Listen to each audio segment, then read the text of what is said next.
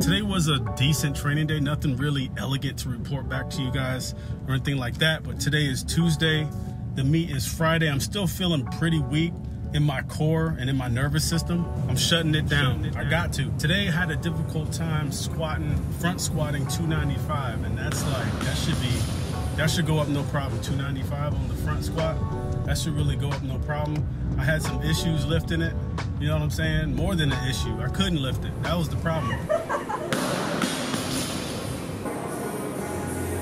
Clean and jerks, trash. Didn't really get too heavy on the weights, and I really wasn't feeling too good as far as how I was moving as well. I did have like one or two that I felt really good on, but other than that, I think it was pretty much trash. And the thing is basically because I had a hard time front squatting 295. 295 should be a pretty simple weight for me to get up, and I did have a difficult time doing that this morning. So I do think I need a little bit of deloading time, a little bit more recovery. The front squats, like I said, man, I did like 285, 295. I failed on 295.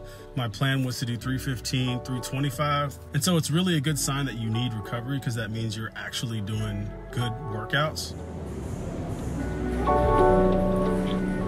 Today's workout was good in the sense that I can truly gauge where my muscle quality was at, and it's not good. It ain't good, people. It's not looking good. My back is still sore as fuck. I massage the shit out of it every night. There's a lot of lactic acid just kind of built up right in the small of my back that I need to take care of. And so we're gonna take off about 2 or 3 days, get some mobilizing going on, get some deep massages going on with the bar. Let's see how much strength we can get back before Friday session. And if I don't see y'all until Friday, boom, I'll see y'all Friday morning.